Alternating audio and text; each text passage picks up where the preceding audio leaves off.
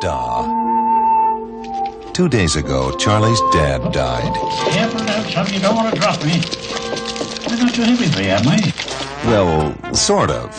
And now, returning to his father's home, Charlie finds he's been left an unusual inheritance.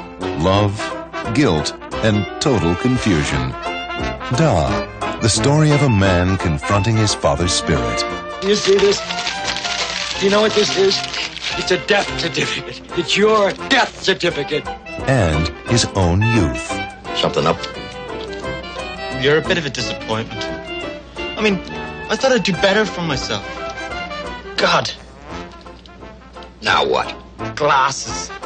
I'm blind as well. Reliving memories of times past. Women should be given a damn good squeeze and thereafter avoided.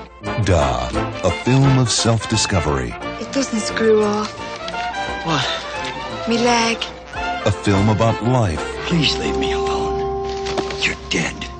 You're in Dean's Grange in a box 6 feet under with her. I carried you. It's over. You're gone. So get out of my head. And death. What was it like? What? Dying. I didn't care for it. Martin Sheen. I should have stuck up for you. Then I could have hated you instead of myself. Barnard Hughes. And that wasn't a lie. That was a make-up. And William Hickey.